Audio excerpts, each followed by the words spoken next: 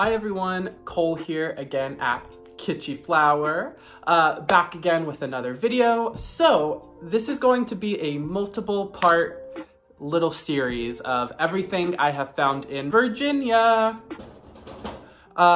So I'm sure you'll be seeing, but I'm actually here in Virginia visiting my grandparents. So we actually drove up to go to the Fisherville Antique Expo, which is about an hour away from where my grandparents live.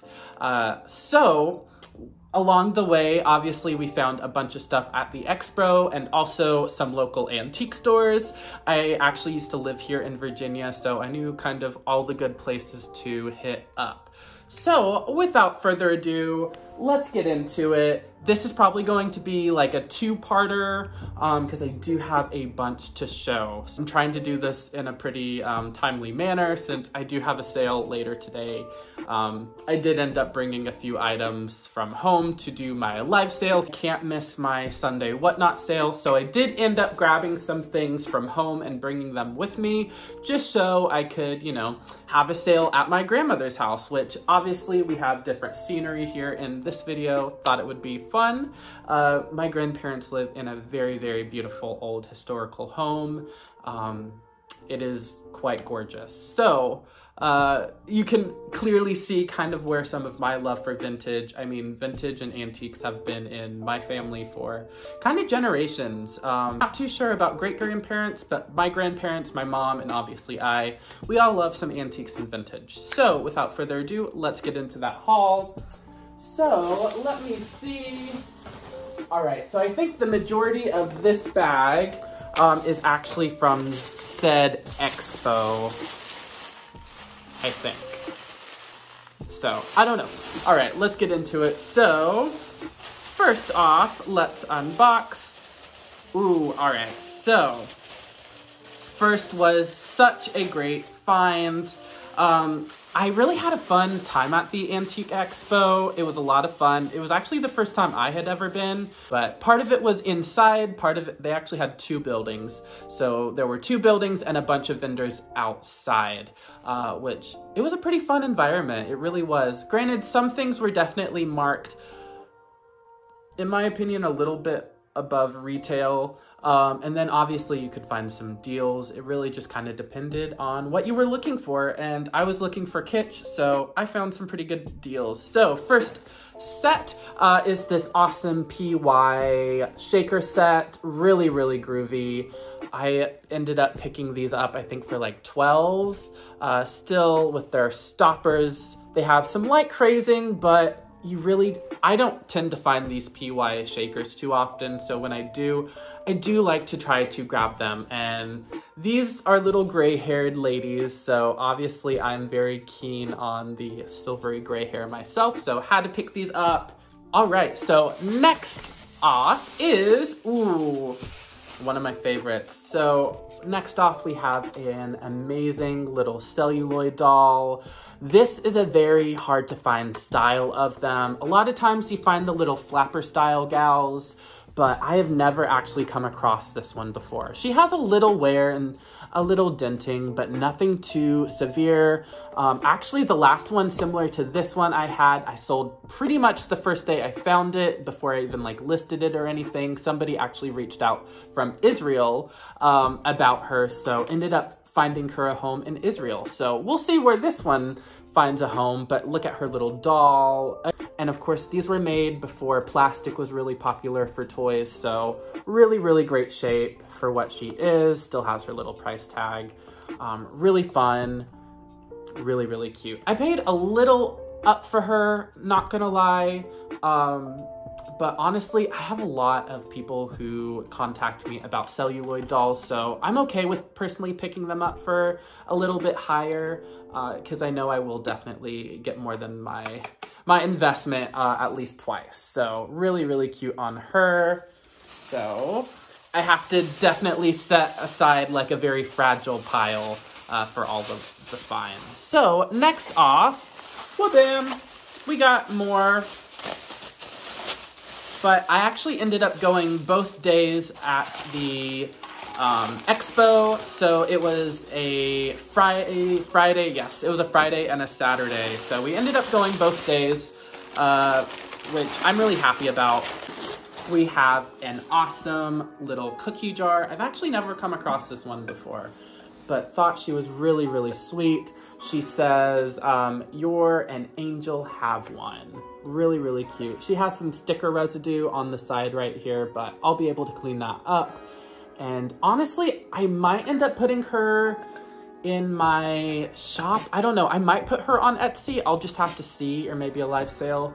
But she is rather large, and oof, trying to ship her, it would be a little bit of a pretty penny, but I might end up doing it anyways, we'll see. But I thought she was really, really sweet. All right, so next off, we got this really sweet set of little dolls, I'd say from the 50s/60s. Really sweet shape. This one apparently has shoes, this one doesn't, but still in their original outfits, no really dirt or debris on them. So had to pick these up because I know, obviously, you love the vintage toys. I know I do. So next off, I found a cute little pixie elf, knee hugger. Always try to pick these up when I can. They always sell super quick. So had to pick him up. And then let's see, I'm trying to remember what else I picked up.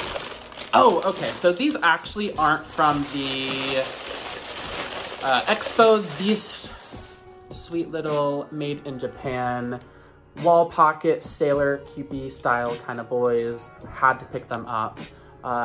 Really, really sweet. One has a little bit more wear than the other, but I think I picked them both up for like, I don't know, like $7 or something like that. So I really couldn't pass them up. Really, really cute on those. So in the fragile pile they go. Oh, next find is, if we can get her out carefully. All right, you guys, if you didn't already know, I do love a mermaid. And what did I find? Actually, this wasn't at the Expo either. This was actually at an extra antique store that was really, really close. So I've actually never found her before. This is a mermaid little ashtray. She did have a little bit of a repair or a little crack, as you can see on her wrist right there. Still kind of decided to pick her up. I only picked her up for, I think, $8, which I know she has a little bit of damage, but mermaids are a very, very popular subject matter. So I felt like, you know what, I can justify the little bit of the damage. If all else fails, if she doesn't sell, she could probably just hang out in my mermaid bathroom. Not gonna lie. So it's really fun to find mermaid things because you really don't, at least for me, I don't come across mermaids out in the wild too often. It's only really been a handful of times, and I'm not gonna say about half of those times I've ended up keeping them because, like I said, when you find them at a great price, it's a score. So I think I'll go through maybe 1 or 2 more bags and then I'll start the next video. So at the same Expo, I found a bunch of vintage clothes, which, you know, I've been wearing vintage clothes for upwards of 10 years. I love the 60s and 70s kind of mod style, dagger collars, polyester shirts, you name it. So found this one, really, really sweet. This guy was awesome. I'll insert his Instagram right here. But he was super groovy. He was actually doing, I think, 3 for $20. So like 3 items. So I got that shirt. I absolutely adored this one. Really, really groovy. Might end up keeping that, I don't know. This one is really cute. And I personally love vintage clothes. I try to pick them up when I can, just because, you know, they're really fun. And honestly, vintage clothes do really, really well in my vintage booth in Fayetteville. With all the movie studios and such we have in Georgia. Really, really cute. Again, another dagger collar. I don't know if you can see the pattern, but really, really groovy. And then we got this cute little, very retro little house dress, little mod moment. Love the floral on it. The floral pattern is everything. Really, really cute. And then we got another cute little house dress. So I think I ended up paying like I think 40 bucks for all of it, which honestly I thought was a pretty nice deal. Really, really cute. So it was, I think he was doing buy two, get one free. So love, love, love a good deal on vintage clothing. One more bag. All right, so next off we have a wonderful, in pretty much brand spanking new shape, we have a vintage bear from the 60s. This is a picture book character bear. So he does actually still have his original tag. No odors, no staining. He is so, so cool. Look at his pink eyes, little felt lashes. Adorable. Whenever I can find vintage plush from the 70s and later, I really do try to pick up. So really fun. Had to grab him. And then the next thing was this little sewing kit. Really, really cute. I think it might be missing a few pieces, but for the packaging alone, I kind of had to pick it up. And also it did have a little pose doll pixie in there. So really cute. It has still some of the pieces in there behind, but for the graphics alone, I definitely had to pick it up. Just because I love these little kits. Because these are, again, great for displays and such. But that has really been it for this part of the video. Thank you guys so much for watching. Part 2 coming soon. So be sure to subscribe if you're not already. I, of course, am on Instagram, TikTok, YouTube here, and whatnot every Sunday at 5 p.m. Eastern. So go give me a follow. All the links, of course, will be in the bio. Thank you guys so much for watching, and until part 2.